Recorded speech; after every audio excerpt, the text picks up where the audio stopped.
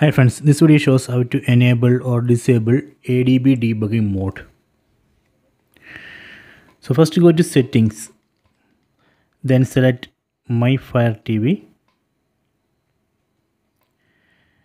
then select About.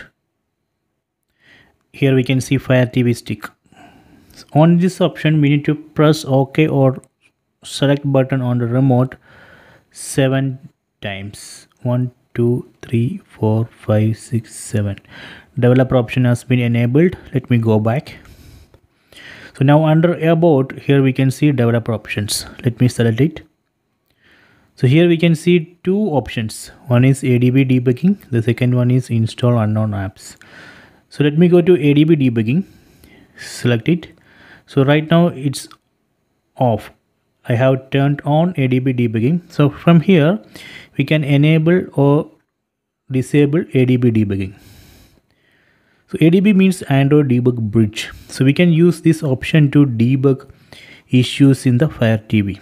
So we can install or uninstall apps using commands. We can also debug applications using commands.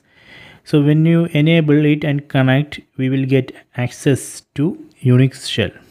So we can run commands there and debug issues. So that is the use of this option.